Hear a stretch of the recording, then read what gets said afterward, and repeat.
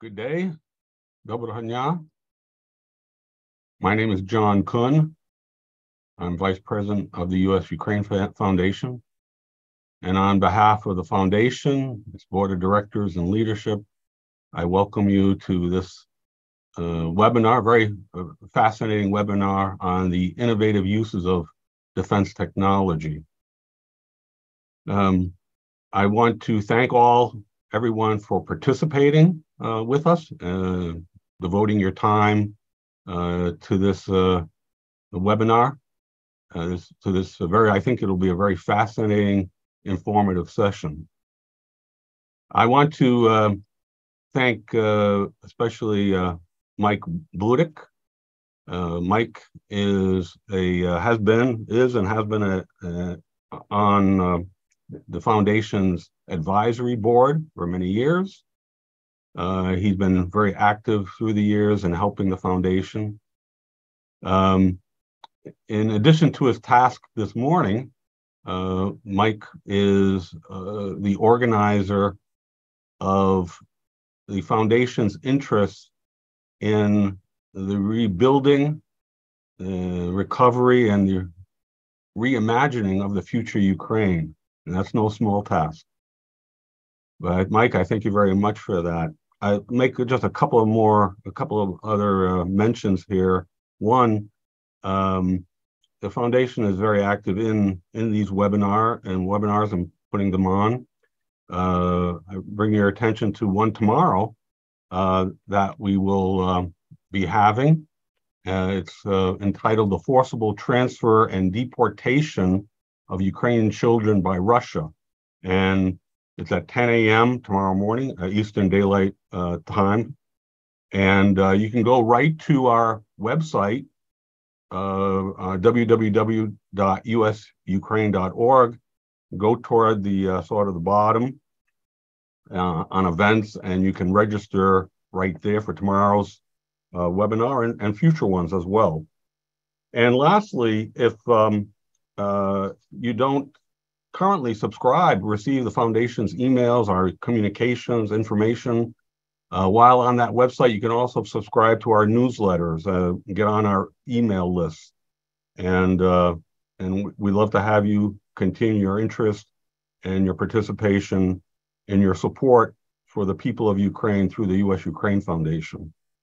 So without any further ado, I'm going to pass the baton back to Mike and to his fellow colleagues there. And I wish you all the best today and enjoying to them and to all the participants in virtual reality to enjoy today's webinar. Thank you very much. Thanks a lot, John, for that introduction. I'm Mike Buryk. I am the producer of today's webinar. I have been involved in reporting on Ukrainian technology for a number of years now, going back to 2017. I've been doing a monthly podcast about Ukrainian technology. And I also now do a podcast about the war in Ukraine, which appears up on the Ukrainian Weekly.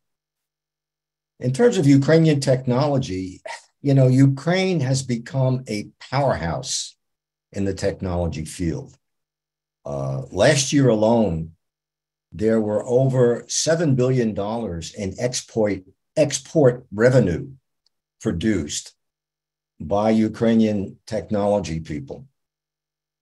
But today's topic is not the entire field of Ukraine technology, but rather specifically the developing field of defense technology. And it's an important topic because as Mikhailo Fedorov, Minister of Digital Transformation, said recently, war today in Ukraine is technological. And in addition to the more traditional weapons that have been used in the war, technology is increasingly playing a very important role. Everything from drones to cybersecurity to AI, logistics, robotics, and so forth. So at this point, I'd like to turn it over to the meat of the matter today. Oh, I wanted to mention also that this is only the first of a series that we're hoping on this topic. and we'll let you know down the road when the next one will appear. In terms of some housekeeping today, we will do Q&A at the end of today's session.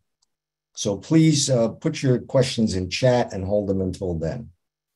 And before I turn it over to Denys Gurak, I just wanted to give you about 2 minutes of a video that was produced by United 24, which is Ukraine's digital platform for fundraising for the military.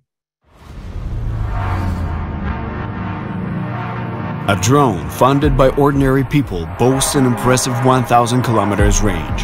A bionic prosthesis equipped with artificial intelligence can autonomously anticipate precise movements, and naval drones capable of attacking enemy fleet flagships. All this is Ukrainian defense tech. But how do Ukrainians manage to create such distinctive projects amidst a full-scale war?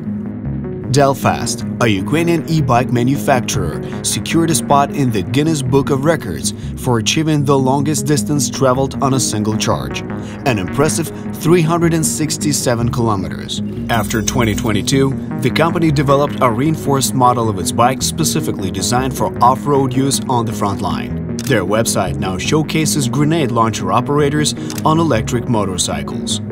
Drones have emerged as prominent players in this war.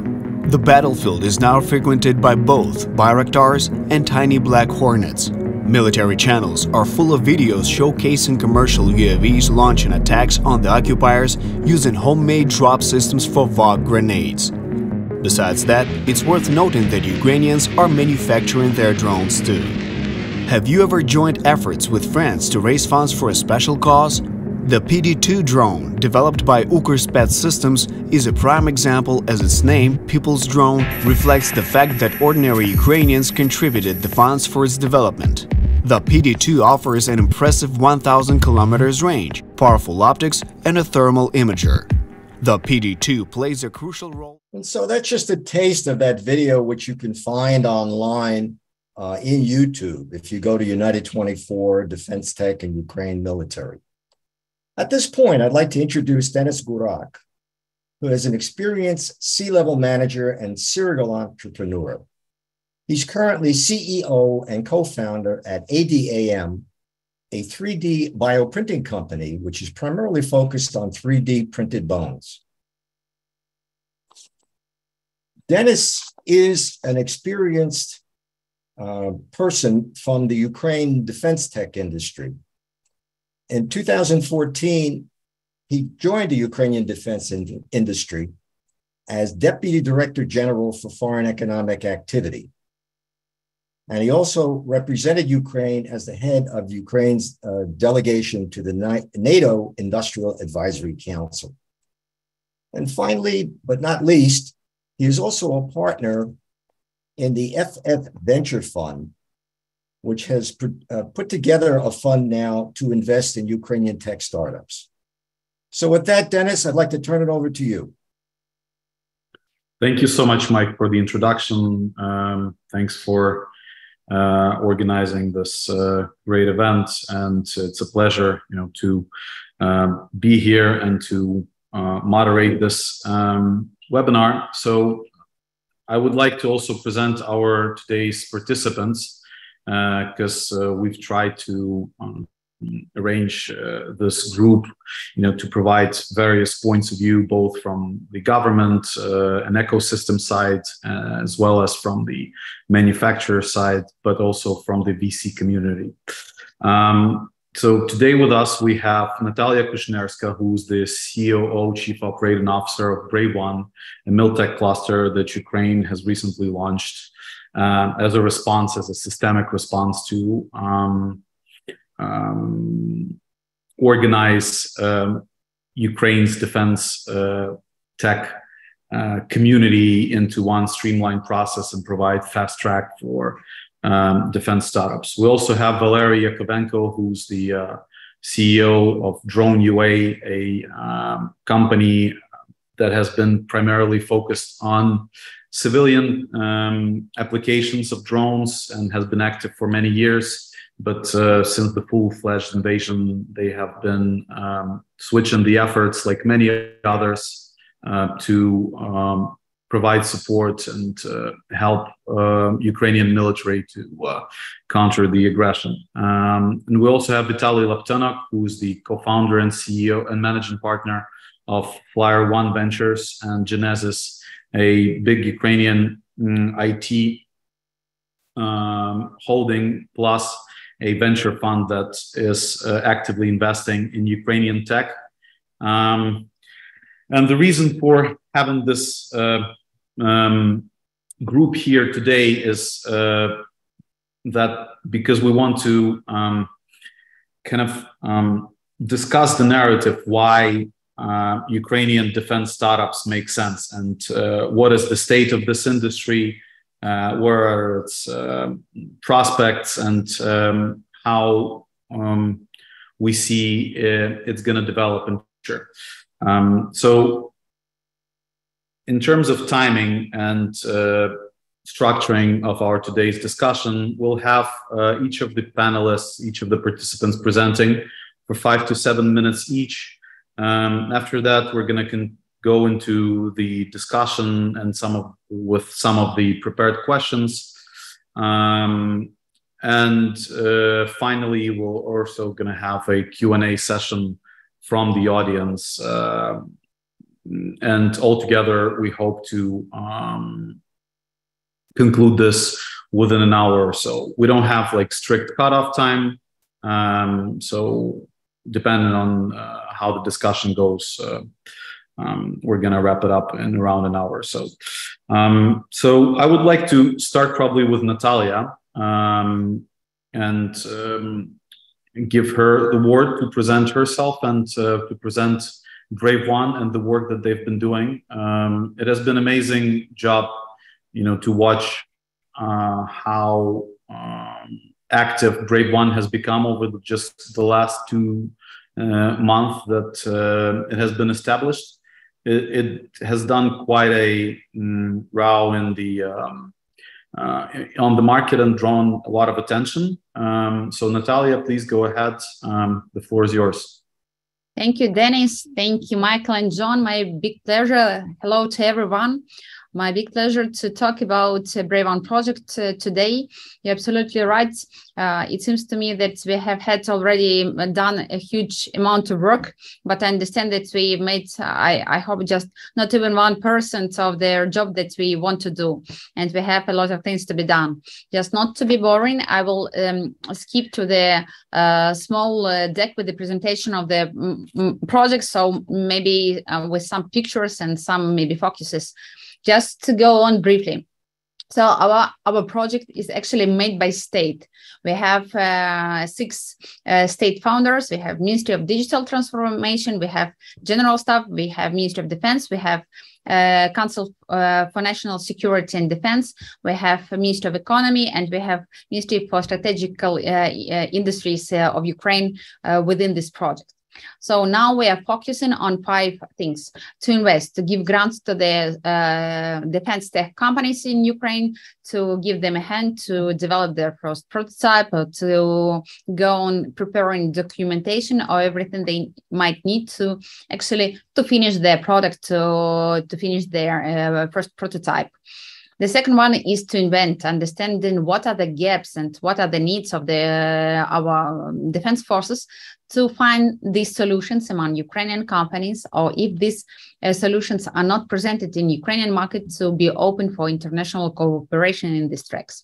The third one is unique entry point, unique entity, unique platform for everything connected with Ukrainian defense tech. The fourth one is to showcase, actually, to gather together in one system of Ukrainian defense tech, not depending on the stage of readiness of that products. Maybe it's on idea level, or maybe it's already a big industrial production. Each of them, we want to showcase them to general staff to understand whether they need it or they don't need it, and that's products which are prioritized and which are in need for defense forces needs, to boost them, actually, to give them any support, actually, and how they might need. I mean, starting as well as I've told already, started from grants, attracting investments, testing grounds, cooperation with the Ministry of Defense, improving their technical requirements. So everything, they deregulation questions. So everything to make them result and to make them develop. So now, after 2 months and a half that we've launched our projects, we have 327 developments applied already on our platform. We have 138 developers that already passed general staff expertise, and we have 100 developments which are prioritized for needs of the defense forces.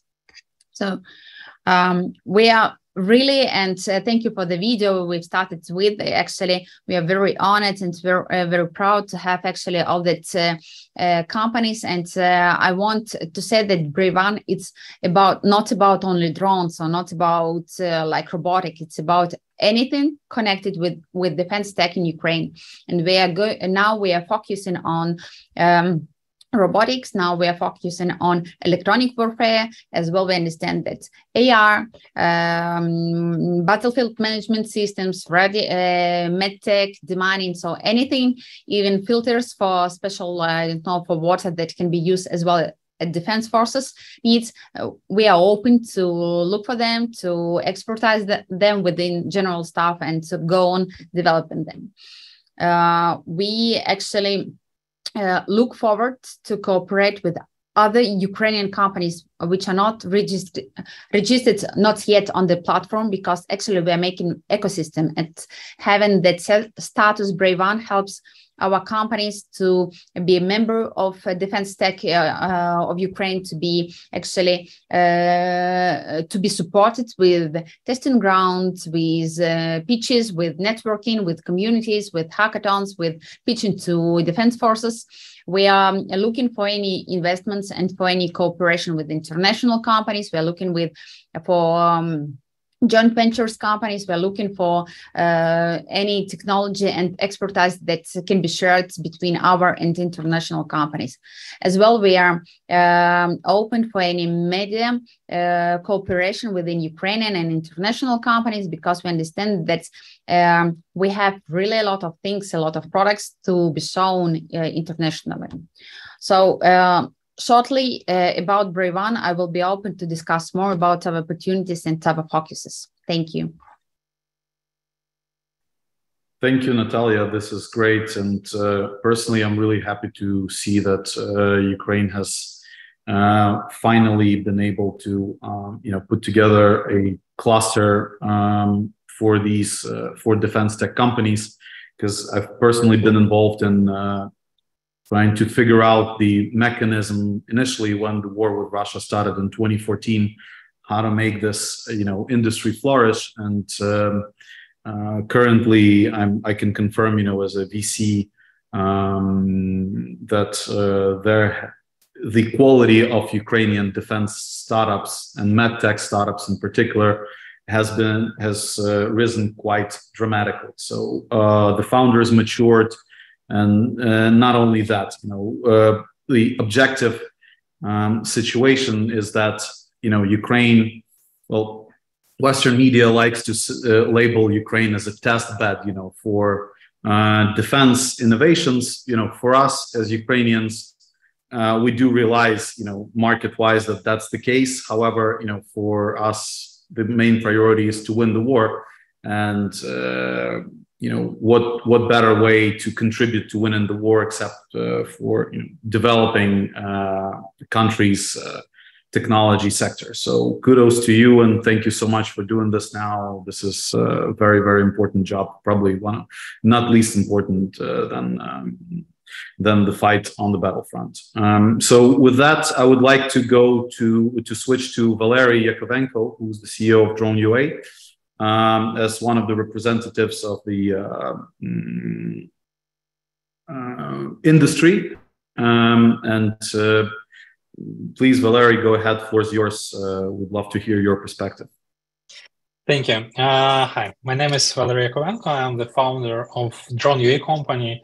And it is definitely correct that from the beginning of the full-scale invasion, we switched from our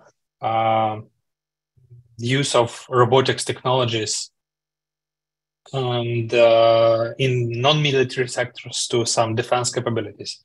I am a representative of the market player of the company, private company that actually switched our own interest in our own processes during the war. And it is just an example how things happen. So I'd like to speak not only about our company and our ways of development, but more about Ukrainians and about companies like ours. It is true that innovations are actually not happened during the war.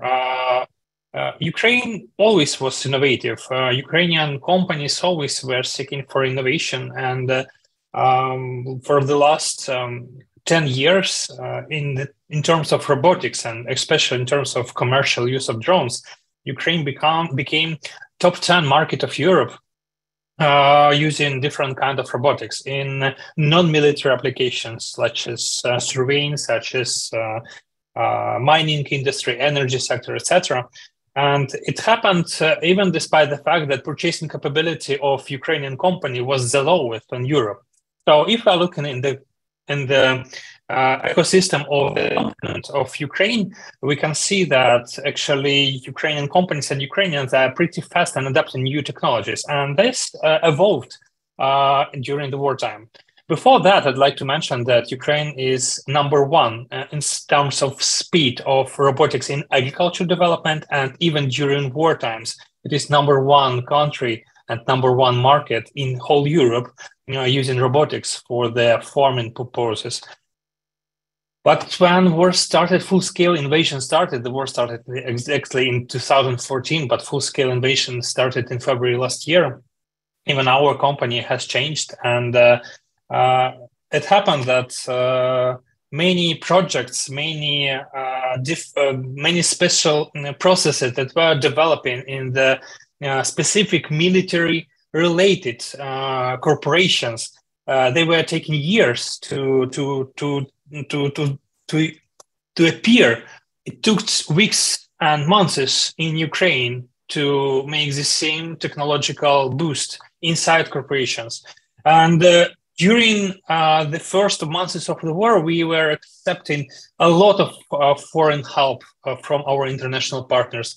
And at the same time, I was speaking with heads and CEO of the huge military corporations, like top 10 manufacturers of the world of different military equipment. And we provided consultation to them how to proceed with innovation, not only in equipment, but in actually management structure. Because, for example, in our company, within the first 2 weeks of the full-scale invasion, a new direction has appeared, and it was done completely by our employees only. So our structure became independent when the whole countries started to be at war.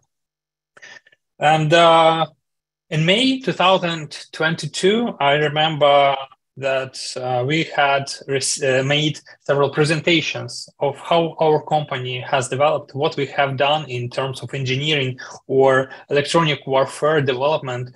And it was a presentation done to the board members and directors board of huge military corporations with billions of dollars of turnover each year. Well, it is just an example when we see at the innovations as one of the key strategic points to win the war. We have to be technological, and we can see on the battlefield how technologies can help to save our lives and lives of our soldiers. So right now, I must emphasize that the ecosystem development, such as was done with the help of Brave One initiative and all the projects that are running on behalf of Ministry of Digital Transformation and etc., they are actually creating a possibility for more companies like ours to change, to appear, and more foreign investors to come into Ukraine to invest in the technologies that will protect the future. So I'd like to proceed with conversation after. I will share all details that we have achieved so far. But it is true that we are in need of innovations, and the world is in need of innovation, and they are appearing here in Ukraine. Thank you, Valerii. It's really encouraging to hear, that your experience has been positive. We'll probably talk about this during the discussion, but I would love to hear, your points and your view on what is lacking, because the attention is there. However, there is this continuing ongoing discussion about, how to finance the rebuild of Ukraine, and everyone is sort of waiting for something to happen, for the war to end on the civil side. However, on the military side, the war is now, so it needs to be financed now. And obviously, the Western partners are providing a lot of help on the conventional side now, but whether this, help and cooperation is happening practically with companies like yours, I would love to know about that. And I think our today's attendees would like to hear about this as well. But let's pause for a bit and give the floor to Vitaly, who's the managing partner and co-founder of Flyer One Ventures, which is one of the most active venture funds in Ukraine and Central and Eastern Europe. The VC community has been looking and started to look quite extensively at the startups that started emerging as a response to the full-fledged invasion. And Vitaly is one of those who has been doing that on a day-to-day basis. So Vitaly, please, floor is yours. We'd love to hear your perspective. Yeah, thank you so much, Denys, and thank you for having me. My name is Vitaly. I'm kind of sitting on two chairs here because I'm also co-founder of Genesis, and I'm general partner at Flyer One Ventures. And Genesis is one of the biggest technology companies in Ukraine. So we have around 3,000 employees in Ukraine. So it's from like first day of the war, we started to invest heavily in the victory. So, but first it was like, buying cars, buying drones, buying something. And at some point we just understood that we need to do something more systematic, more strategic, and more long-term. And we launched a school of captains to teach kind of army middle management, to help to teach. Of course, we don't teach, we just provide infrastructure and financial support for army instructors. So like hundreds of military officers went through this school. So we also understood that one of the like more long-term and systematic way to help Ukraine win this war is to invest in technology companies that are focused on building drones, building technology, building something that could help to defend our country. Actually, like the thing is that, like from personal perspective, our CFO of our fund of Flyer One Venture is fighting now on the battlefield. So we kind of personally invested in this process, and he could provide us like direct experience what is like really needed on the front line. But the problem is that for us, as a fund, we see that like a lot of great technology is being created in Ukraine, but it's not like kind of real companies. They like understandably they focused on like probably building as many drones or something else for the army, but they're not building kind of long-lasting structures, long-lasting companies for the future, for period of time after the victory. So for us, this is kind of the biggest challenge on this market, because we've been looking for military technology startups for quite a long time, but only a couple of these companies, only a couple of these contacts led to concrete discussion and maybe possible deal. So for us, this is the biggest challenge. But and I suppose this is something that could be helped by our international partners, with practical experience on building military technology startups in the United States or other countries in Europe or somewhere else. So yeah, basically our main goal now is to find great startups in military technology and find someone who could help these great Ukrainian guys with a real practical experience to build companies that could last longer than this war. So yeah, that's basically it. Yeah, thank you so much. Thank you, Vitaly, for your perspective. And I think it's in this whole discussion, it's the most important one, how to build sustainable businesses out of those emerging technologies. And my question to you probably in advance would be to think, and maybe you could give your perspective once we progress to discussion on, how do you see, as a classical VC focused on software, you have some benchmarks and in which startups you are investing. And I don't want to go into that discussion, which benchmarks are those, but obviously for military startups, they're very different.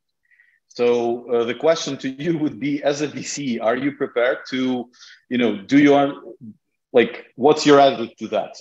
Because the scalability, the life cycle, and just the very principles of military startups, which are different, because of the market specifics and all that. So please think about that, and I would love to hear a bit more about that perspective once we progress to discussion. So with that, I would ask the audience to start putting questions into the chat or into the Q&A tab down below, which you have there, and we will pick up the most interesting ones, and if the time permits, we'll try to cover as much as possible. But in the meantime, I would like to frame the discussion a little bit and just give a little perspective on what could be, why defense startups in Ukrainian defense startups make sense in general for the global market. So obviously, defense business is a geopolitical one, and with the tectonic and systemic changes that are happening as we speak, hopefully today, tomorrow, we'll hear, and at the Vilnius NATO summit, that Ukraine is going to become a member of NATO once the war ends. All signs point to that. One way or another, I think, the belief globally is that it's going to happen. So this was not, the case even 2 years ago before the full-fledged invasion. No one believed that that would be the case. So So with the level of capabilities in defense and militech R&D, how Ukraine can help NATO, and how Ukraine is able to contribute to the global security, I think that's the main geopolitical topic, which directly relates to Ukrainian defense startups, because what Ukraine has of now is the legacy industry, which provides quite a big capability to our own military. So just for the benefit of the audience here, Of course, the industry has shrunk since the collapse of the Soviet Union, but historically, Ukraine has been a center of R&D and manufacturing in Soviet Union, comprising, very, very big parts, maybe, if not half, of the whole defense industry of the Soviet Union. So in 91, Ukraine had 1 million people working in defense and space industries and around 700 production facilities. As of now, these levels are substantially lower. Obviously, Russia is also targeting Ukrainian defense factories, and it has been a hard period, over the last 10 years since the war started in 2014.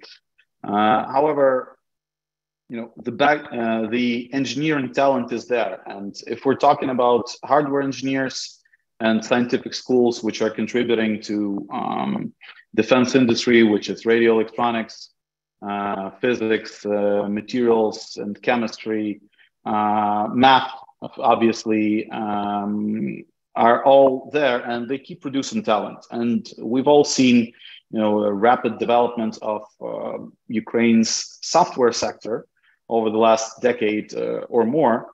And question is whether NATO or this integration of Ukraine into the Western community, both on the NATO and EU side, whether the West realizes that Ukraine has this capability to actually help NATO build better and more efficient supply chains, become not only the physical defense against the horde, but also become an actual economic partner and cooperate in a win-win scenario. So that the perception of Ukraine is not the country which requires constant help, donations, whatever, but actually whether the defense industry and defense startups can create this notion and this narrative of Ukraine being actually very needed and providing this engineering capability and talent to the Western community. So with that, I would like to put a question to our participants. The first one would basically sound something like, how can NATO benefit from the innovative solutions offered by Ukrainian defense startups amidst the ongoing conflict with Russia? Or do you believe it can? Yes, Natalia, please go ahead. The floor is yours. You're on mute. Yeah, see. Thank you. Just the reality, actually, what Valerii told, and you told the same thing, that after full-scale invasion, actually, a lot of companies making technologies, they just started to do defense tech because it was the only one way for Ukrainians to survive. It was the only one way for Ukrainians to give a hand to their friends and families making the war on the front line and back. And each Ukrainian actually started to find his own way to be actually very important for the country and for defending our country. And that's why after actually 1 year and a half, and we remember that a lot of, not actually a lot of, but some companies started to do their defense technologies after 2014. And only a few of them have had an opportunity to go on developing their products, because actually we didn't receive any feedback from the country and we didn't receive the interest in developing defense tech. But after the 24th of February, we see how much technologies actually do influence on the battlefield results. How do they actually may give the symmetrical response to the resources of the enemy? And if actually other countries, they're just thinking about making defense technology, so just thinking to make dual use technology. We have that, first of all, very fast feedback from the front lines, and this feedback, the first, yes, we have this expertise, and we have very fast feedback and expertise actually directly from frontline. We don't wait from Ministry of Defense or from General Staff somebody to tell us, oh, you have to improve your product this or that way. We're just making a call to our friends, our families on frontline, working person to person, actually being on frontline. We know what we have to do, how we have to improve this now. And what we see that some of good technologies already making abroad, they are not ready to work in realities of real war, and to understand how deep is interest from international companies actually to make proven testing in our realities. So what we have very big motivation. We have really nice products, and with a fast feedback, with a big expertise, already tested and over tested and improved. Because when we make one technology, we see the enemy making response on our technology. So we are making this just very fast and big way of improving it all the time. So we are very fast, we are very expertise, and we have all that solutions that are already tested and that are actually effectively working.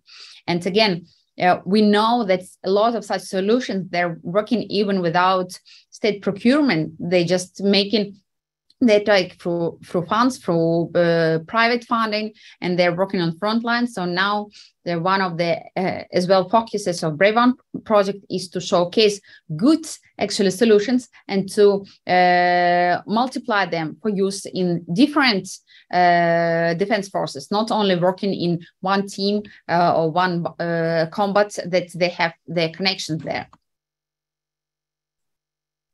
Thanks, Natalia. So I gather that, yes, NATO can benefit from cooperating with Ukraine, right? I mean, that's a given, but kind of in my head. But thanks for your perspective, and thanks for the examples. And that's actually probably a question to Mike for the follow-up, but I'm seeing quite a lot of interest and questions being put in the chat. So some of them will probably require a follow-up separately. However, you know, maybe, well, I would love to hear whether there will be a framework for the participants to follow up with our panelists today. And Valerii and Vitaly also want to respond to this question. So Valerii, please go ahead first. Hi. So basically, in Ukraine before the war, we have seen that in each ministry, there was a position of the specific deputy responsible for the digital transformation of the whole ministry that was involved in this question, in such some questions. Each ministry had a guy inside who was young, boosting changes inside very conservative government structure. And it was obligatory to have this guy. Your question was about what NATO or our allies will benefit out of Ukraine support after our win. And the reply is that we are that guy who will change the defense capabilities and extremely boost innovations inside military and defense technologies on the global level, on the planet level. It is our responsibility to share our experience obtained from the battlefield when we have seen how technologies are crucial, and exactly this will transfer.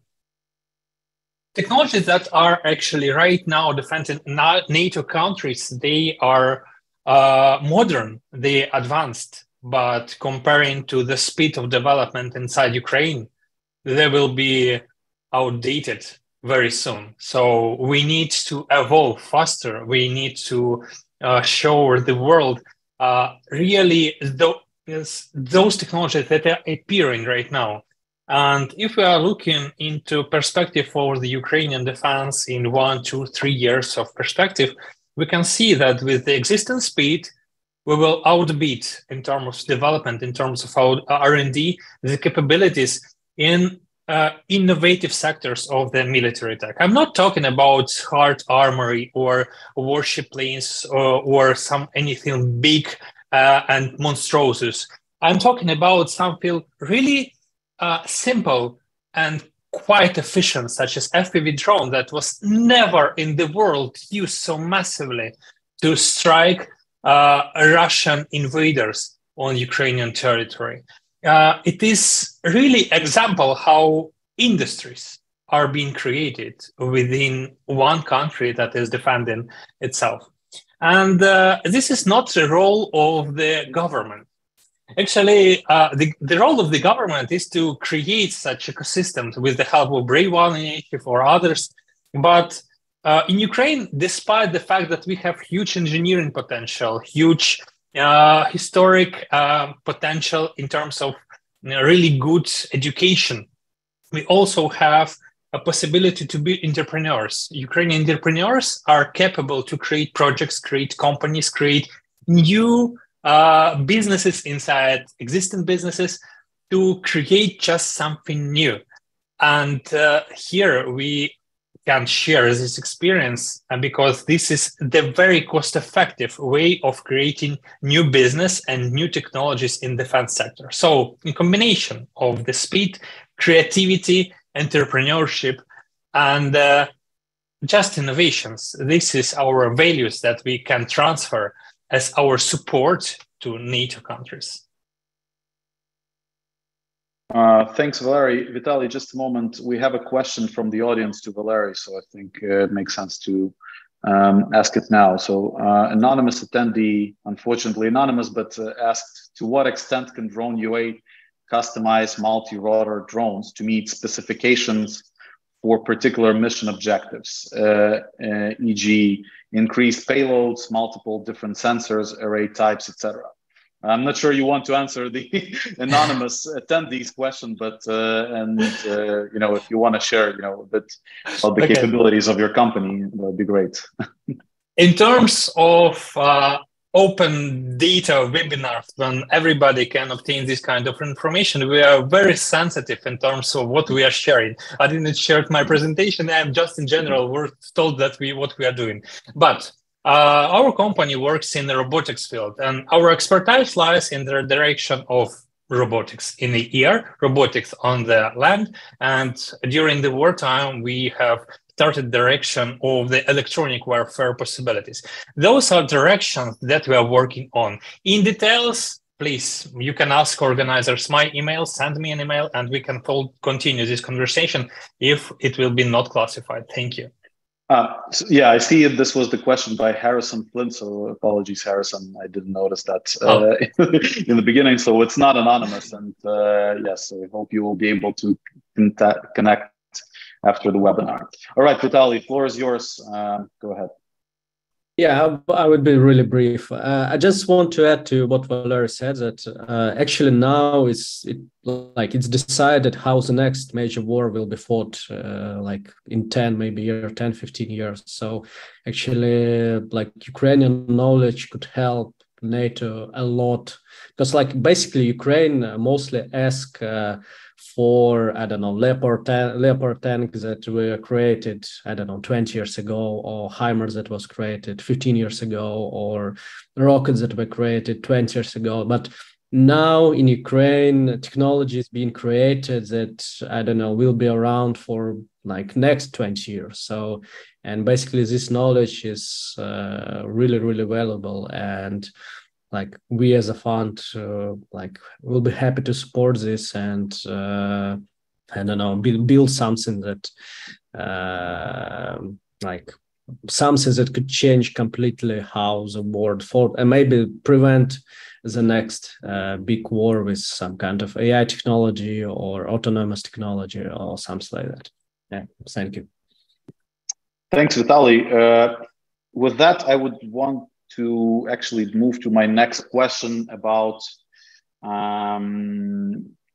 the examples, which of the companies that you have seen over the last year and a half in Ukraine. So my favorite example, for instance, is an area how you is an AI response to detection of low-flying targets. And when Russia started missile barrages at Ukrainian cities, it's just extremely impressive that, at least to my knowledge, 3 companies had emerged within 1 month or even less, responding with their own proprietary algorithms and sensors and in a very cheap and effective fashion how to detect those low-flying targets, kamikaze drones and missiles. And 2 of them are deploying their solutions for the last few months already and have contributed to the security of Ukrainian cities. So that's my favorite example, but I would want to give the floor to each of the participants. Maybe you can add your own example, and then we're going to move to the questions from the audience. Actually, I think that I don't want actually to tell about one of them, because I think that every team making their technologies on their level, they're very important, because we can go on and looking for any technologies going with electronic warfare, with working with Russian spoofing and jamming, of our drones, and as well simulators, as well like any solution that helps, to go on answering the enemy, go with robotics again, with anything actually, with cameras, with I don't know, with satellites, with AI solutions, with the mining solutions. So I think that each of these technologies is very in need today in Ukraine. And I think that any team working on it now makes really very big and very important impact in developing Ukrainian defense tech. All right, great. Thank you, Natalia. Valerii, Vitaly, do you have anything to add? Do you have any good examples of your favorite ones? There are a lot of good examples inside our company structure, inside our development, but in these cases, I'd like to emphasize that the market was changed, and I have seen how many our competitors that we were fighting with on the civil market before full-scale invasion started, how they switched to the defense sector, and I'd like to admire that each of them, I believe, without any exemption, started to grow their products, that started to evolve. And I just would like to share that the market as an ecosystem successfully changed and became to produce and manufacture and change something that now we can call success. So basically, no details, but in general, we have plenty of positive stories. Thank you, Valerii. All right, Vitaly, do you have anything to add here? Or there's actually a question from the audience to you, I think. Yep. All right. So again, anonymous attendee, but mentioning the company, is asking that he's representing Sirko Drones team, and they recently obtained Ministry of Defense contract. So they're looking for an investor to develop further, but they understand that they're not properly legally structured and have many organizational issues. They're asking what homework they should do to become understandable for VC investors. Yeah, but basically it's a really, really good question. The thing is that like if you have really good product with contracts that have internal or export potential, you can just contact us or any other fund, and basically sometimes we can help you to figure out what exactly you should do to build more sustainable business, to create more like better legal structure, work with intellectual property and so on and so forth, especially given like all this import-export limitations and so on. So basically, if you don't understand what to do, just, I don't know, contact any active fund in this field. I think that Denys, you also could help with that, and at least we can show you direction where you can like think and go from this point. Mm-hmm. Yeah, thanks, Vitaly. Yeah, I would definitely want to add that, very important for any startup is processing feedback from investors. So that's the rule number one. And that's a very hard thing for actually startup founders to comprehend, because I'm also wearing two hats, as a startup founder and a VC person. So I understand that, putting the product that would be interesting for VCs takes objectively a lot of time, and it requires processing feedback not from one, not from two, but from dozens of investors. So your task as startups is to actually talk to as much people as you can, and implement what they will tell you, because most of them will tell you actually very valuable advice. And please listen to it, because it's the bread and butter of and it's the alpha and omega of how you can build the product that is investable. So with that, I think we're going to move to a last question from the audience, and we'll wrap up in around 10 minutes. But I want to put up for discussion actually a broader topic, which a lot of the attendees have raised. So basically it concerns reforms that need to be done both in Ukraine and externally. So what are the bottlenecks basically that are preventing faster and more efficient cooperation and development of defense technologies in Ukraine? There are a few questions, specifically like what is Ukrainian government doing in various instances? And I'm not sure, Natalia, if you can answer this for us and help us. If you could just start this discussion with like your view and provide us some info on what is the thinking inside the government now, and apart from fast track and these and the budget for drone procurement and the Brave One initiative in general, which I think everyone knows about. Like, what are these specific legislation changes that are aimed and what is the strategy for this reforms for the next year or whatever time period you're thinking about? So thank you. So you're absolutely right. Today, the state understands that we have to deregulate the sphere to move fast and to be effective. First of all, if to talk about fast track of Ministry of Defense, when the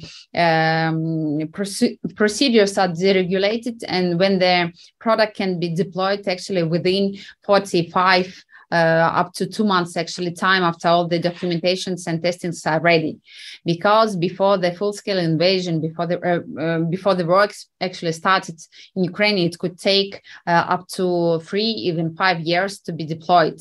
The same situation and the same procedure now is still working in all other countries. Within 2 or 3 years, it's really fast track to be deployed. Today, I think that for each defense tech product, it's a very good chance actually to have and to receive first of all NATO codification within this procedure and to be deployed. And then when the international markets will be open with the export possibilities, so they can be exported, they can can be used, they can be sold actually as well internationally, because we understand that for all the Ukrainian companies today, they're not making money, they are just winning this war, and all the technologies and as well as new products, R&Ds, and their any development of the products are making and focusing on one, actually bringing Ukraine to the victory as soon as it's possible. As to other point of the regulation, now, Denys, you're absolutely right. First of all, money actually were sent to state to the actually state to the Ministry of this is the to their special actually state special service for action for buying drones and robotic systems as well. We know that developing and making grants and making as well different hackathons as well. We know that the drone is like the first way, the first possibility to make the regulation, the first like it was first step to do it, because now we understand and we know that we have the possibility to put 25% of their profits for the drones manufacturing, because before it was only 1% for their for the components and 30% for the work profits. Now it's 25, as well as their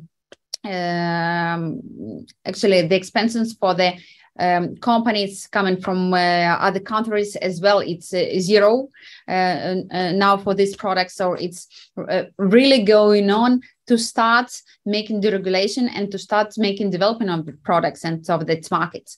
We understand that it was not possible actually to deregulate all the markets on the one place, but we understand that drone, it was the first step, and we believe and we're waiting that all other defense technology actually verticals will be deregulated soon as well, like it was made actually with drones.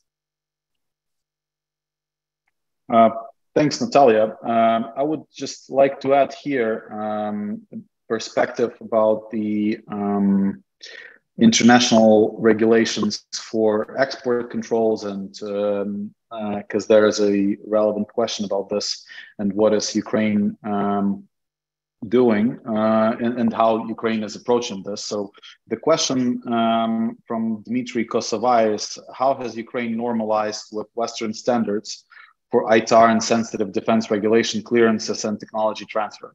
Has this question been addressed, and if so, have there been any difficulties? So I would just like to answer this question myself, as in my work in Ukrainian defense industry, I was actually the person responsible for export-import operations of Ukrainian state-owned companies. So Ukraine has been a member of all the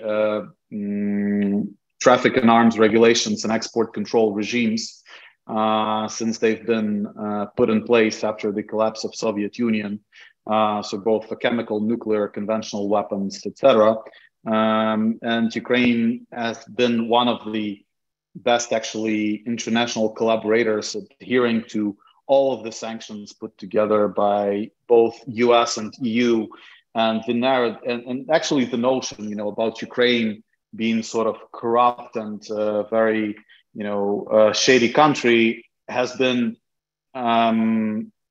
promoted by Russia as a narrative globally. And we've seen, a lot in Western media recently, after February 24th, how Russia is able to promote their narratives to switch the discussion, into the topics that actually divert attention from the actually key point, which is winning the war, and diverting attention, to discussing, how Ukraine is not complying with something, or how Ukraine is, I don't know, for some reason, there was even a discussion that Ukraine will sell the weapons that the West gave to it, to some terrorists. Well, the short question to summarize, Ukraine is much more developed and much more, civilized country than there is a perception in the West. And I can tell that for sure because I live, in U.S. for 3 years. And that's the main thing which I needed to explain before the full-fledged invasion, that Ukrainians are not idiots, that we can, do things and that we can, build products, that we can be actually very effective entrepreneurs. So that's kind of the summary which I wanted to give and probably close up our today's session. Encourage everyone on the attendee side and on the panelists, work with Ukraine. Come to Ukraine, collaborate with us. It's not a charity. We're not looking for charities. We're looking for partners. We can provide win-win solutions and products, and we're really open to any collaboration on the global level that there might be. Thank you so much. So if someone wants to add the closing words from the panelists, Valerii, go ahead. And then we're going to wrap Thank you very much, Mike and John. Yes. I'd like to emphasize one thing that actually we do have to stop to share any kind of bad narratives by ourselves at first point. Yeah.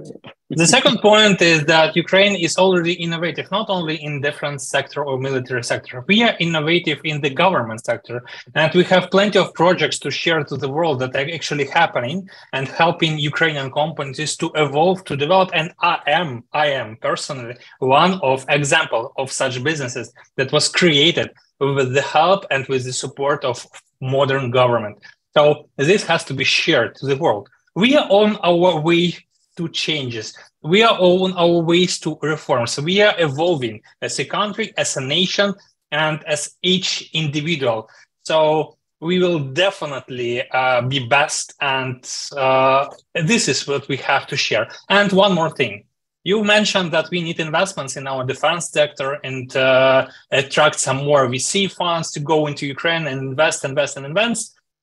First of all, we need investments not only in defense sector, we need investments in all economical sectors of Ukraine.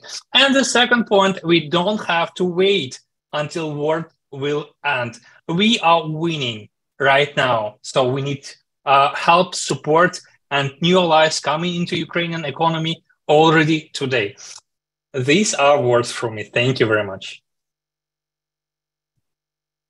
Thank you, Valerii. And Mike, John, I think the wrap up is in order. One thing that I will add, because there are a lot of questions about this, the context about the presentation from the attendees. So I would appreciate if we do a systemic follow-up to everyone, sharing the contact details so people can reach out. Thanks. Yes, Denys, I'll take a look at all of the questions and the emailers, and we'll review them and try to follow up with as many as possible.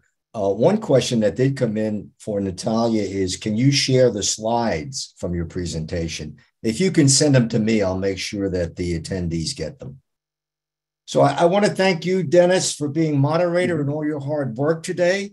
And Natalia and Vitaly and Valerii, excellent discussion, really very informative. And I know our audience appreciated it greatly. And as I mentioned in the beginning, we do hope to have more sessions about Ukraine defense technology in the future. So if anyone wants to make any suggestions about some specifics, please send them to me. The video from today's presentation should be available up on YouTube in no longer than a week. And once it's up on YouTube, we will email all of those who have attended today so that they can look at it again if they want. John, you have anything else to add? Yes, I would like to add, I take Valerii's comments to heart. And the reason why Ukraine is winning is because of people like you and Natalia and Vitaly and so many others, young people who are adaptive, intelligent, creative, flexible, you name all those type of words. And you and your companies, your startups, have been able to integrate with the defense sector, the bureaucracy of a nation. And that's not easy to do when you're applying these technologies to fighting a war. But Ukraine, their defense, the military, and with people like you, you're showing reasons why Ukraine is winning. And it's going to be the success of this type of adaptation of response that will win the war ultimately also. So I congratulate you all. I thank you all for participating. I thank the individuals who have been watching this webinar, and I appreciate everything you've done. Thank you very much on behalf of the U.S. Ukraine Foundation. Thanks so much, John. Thank you. Again, from me, thanks to all the participants today. And we will be in touch to follow up on those questions. Take care, everyone. Слава Україні! Слава Україні! Слава. Дякую.